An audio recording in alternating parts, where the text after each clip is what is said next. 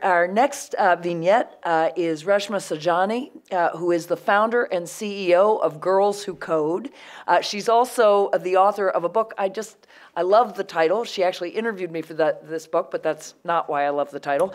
It's called Women Who Don't Wait in Line. So I think one thing you can think about is girls who code are women who don't wait in line. Reshma is a former deputy public advocate up for New York City. She was also the first South Asian woman to run for Congress in 2010. She's going to be speaking about, this will not surprise you, girls in tech. So welcome, Reshma Saujani.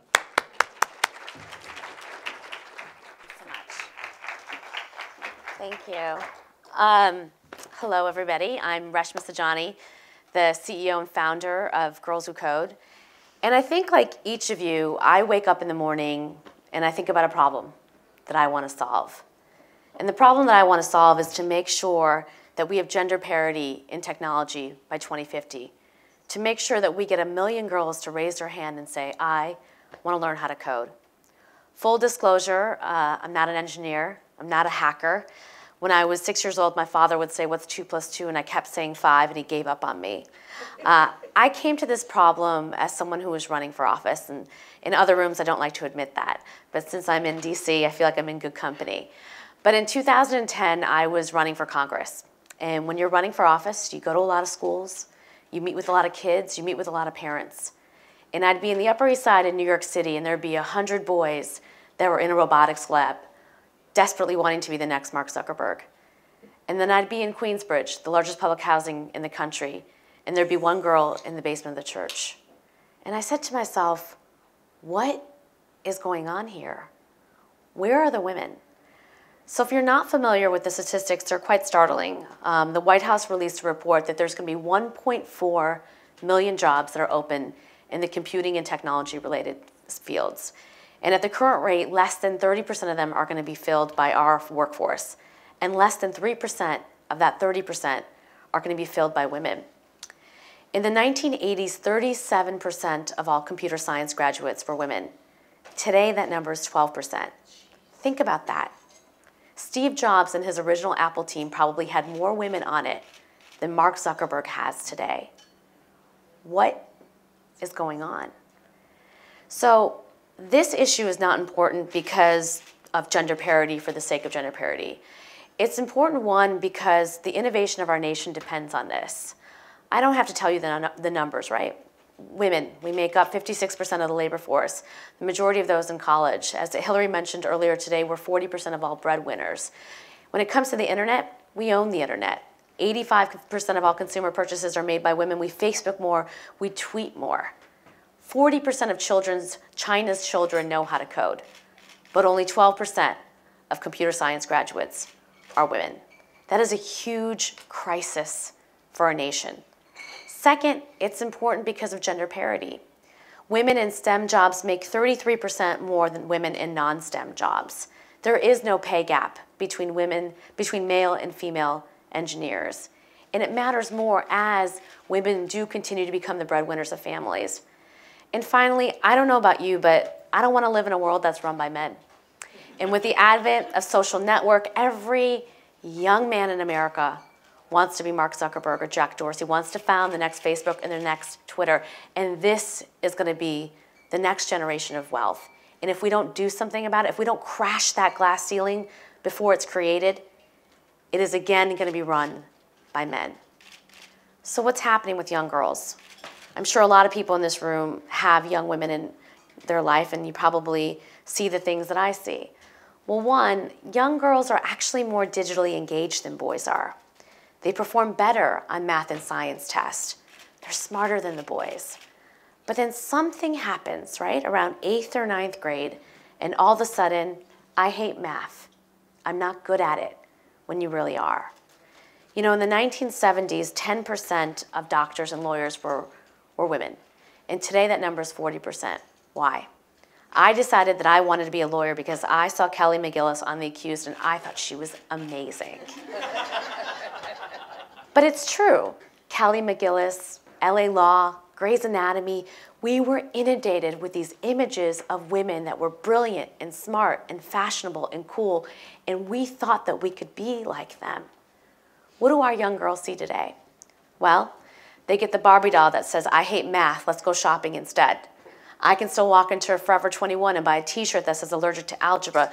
Don't get me started on HBO's latest show, Silicon Valley, or the Staples ad, or, you know, image after image after image is saying to girls, this is not for you. You are not good enough. You are not smart enough. And they are listening because you cannot be what you cannot see. And girls do not see technologists, entrepreneurs, engineers, or hackers who look like them. And they're choosing not to go into those fields. And so I decided in 2012 that I wanted to do something about this. So in 2012, I took 20 young girls. Most of them lived under the poverty line. And I put them in a classroom at a large engineering firm in New York City. And we taught them for 8 weeks every day, 9:30 to 4:30. We taught them how to computer program. We taught them how to build websites. We taught them how to build mobile apps. We taught them how to have conversations with engineers about their business plan. We taught them how to code. And when we started, quite frankly, they could have not learned how to code. But what happened instead is not only did they learn how to computer program, they were incredible at it. And they showed that they wanted to solve problems that were about changing the world and making our world a better place. So we started with 20 girls in 2012, and last year we taught 152, and this year we're going to teach 400 in 19 companies across America, in Boston, Seattle, New York, Miami, at companies like Facebook, Twitter, Square, eBay, Intel, Intuit, Stanford, Adobe, Amazon, Microsoft, Google. Every single company, major technology company in America, is going to have 20 young girls learning how to computer program and become the future of innovation in our country. And the most amazing thing about teaching young girls how to computer program is they teach other girls. You teach a boy how to code, he will teach no one. If you teach a girl how to code, she will teach at least 3. So our girls graduated our program and they said, you know what? I want to start a club at school. I want to teach my dad how to code. I want to go to my church and teach them how to computer program. So by the end of this year, we'll have another 2,000 girls that go through our Girls Who Code Club programs. Again, changing the face of innovation. Our program matters because I truly believe that the products that these young women will create will change the world. One of our young girls, Cora, her father was diagnosed with cancer when she was 5 years old. So she decided that when she was 5, she was going to save her daddy's life. She was going to become a doctor. And she didn't understand the connection between technology and medicine until Girls Who Code. And in the last 2 weeks of our program, she built an algorithm to help detect false positives in breast cancer testing. She's 16 years old. Leslie came from a really, again, poor family. She's Latina. She'd walk around her neighborhood, and the woman who ran the bodega would come up to her and say, Leslie, I heard you know how to build websites. Will you build one for me? She started building websites for immigrant entrepreneurs in New York City. Because most of those entrepreneurs, less than 5% of them, have websites. Julia came from a family of 5, and every day she'd come to Girls Who Code and she'd be hungry. And when she would go home, she'd ask, her daddy would say to her, Julia, what are you learning? And she'd say, Dad, I'm learning how to code. And he said, will you teach me? So every night she would do her Girls Who Code homework with her father. He is now on his way to being a computer programmer making $85,000 a year, changing the entire trajectory of her family. These are not just 3 stories. Story after story after story. Danielle, depths of poverty in Detroit. She was in our program last year. African American, just got a full ride to Harvard to learn computer science. Kafila, 3 generations of public housing in her family. First one to go to college, full ride to Wesleyan. Again, story after story after story of these young girls. I had the wonderful experience a couple weeks ago of actually being able to read the applications for the 400 girls that are going to go through our program this year. And every idea was about what they can do to make their community and their world a better place. They wanted to build an app to help fight bullying before bullying even starts. I don't know how they're going to do that, but awesome. You know, one of our girls is hearing impaired, and she wants to build glasses to help those that are hearing impaired actually watch and hear movies. They care about their communities. They don't want to go into a corner and build video games. They want to make their communities better. They want to find cures for hunger, for obesity, for cancer. And this is why our failure to teach our young girls, the fact that we continue to send messages to them that turn them off of computer science, the fact that we're doing that, this is why this is the most important domestic issue of our nation's time. 0.3% of high school girls say that they want to go into computer science. Only 7,500 girls majored in CS last year. Only 20,000 kids took the AP Computer Science exam. 3,000 of those kids were girls. In 3 states, no girl took the AP Computer Science exam. I know Mississippi has girls there. We have a huge issue that we're trying to solve. And at Girls Who Code, we feel like we've found a solution. 95% of our girls are graduating our program and they're going into computer science. And at the rate that we're going, that in fact, in the past 2 years, we've gone from 20 girls to 3,000, we will turn that 7,500 number on its head in this decade.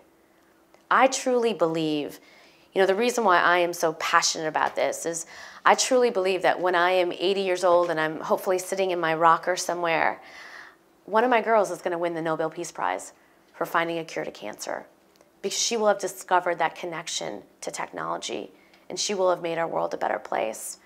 And so what we do at Girls Who Code, we're not a nonprofit, we're a movement.